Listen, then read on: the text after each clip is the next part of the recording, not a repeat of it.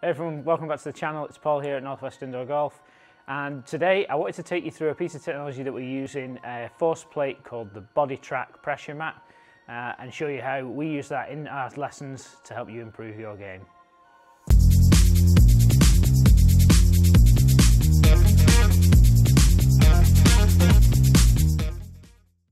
So the Boditrak pressure mat is a doormat looking object, which you will see on the screen just now, and this particular device connects into our computer alongside our high-speed video cameras. So what we can actually get is an overlay of both data from your interaction with the ground, how you press your feet into the ground, how your weight moves around in your golf swing.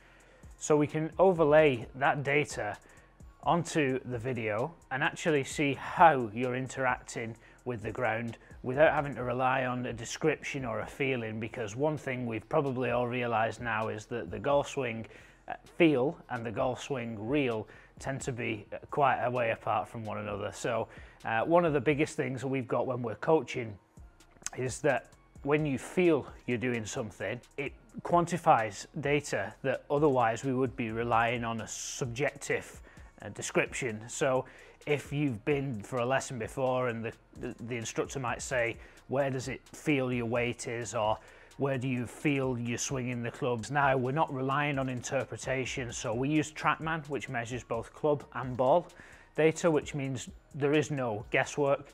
It gives us a definitive measurement which we can then benchmark and improve, and this, we will almost call it a launch monitor for your body, which quantifies to us with hard data that your body moves in a particular way, your pressure moves in a particular way, and then we can start to associate various triggers that we see from the pressure analysis and relate that back to your swing and ultimately help you improve faster. So I'm going to jump over onto the mat, I'm going to hit a couple of shots, and I'm going to take you through a very basic analysis of my pressure trace. I also have a secondary TV up on this wall, which you should be able to see on the other camera angle, that allows me to display also live what we're seeing. So, and this is great because it also gives us some live feedback options as well. Now in this instance I'm just going to hit record, jump on and take a shot. So it does take a second just to calibrate where you are. So if I just give it a little countdown to, there we go. So it's found me and centered me on the mat.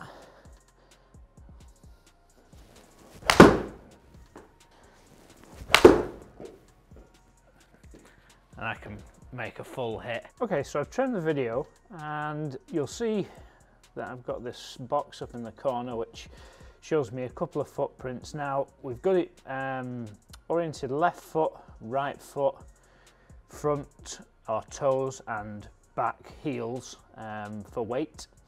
You also see this little white dot in the middle of the screen which shows the center of pressure as measured at any one time.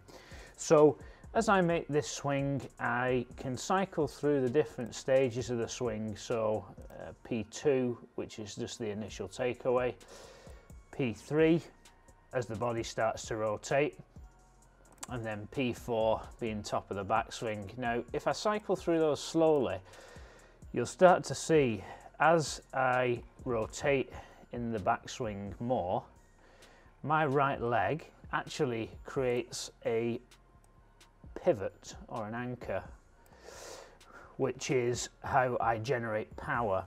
And respectively you can start to see on the pressure trace that I start to get a real heavy interaction with the ground out of my right heel, and this is my lower body resisting the twist of my upper body. Now I've had this discussion a number of times with students where actually it feels like they're achieving this particular pressure trace.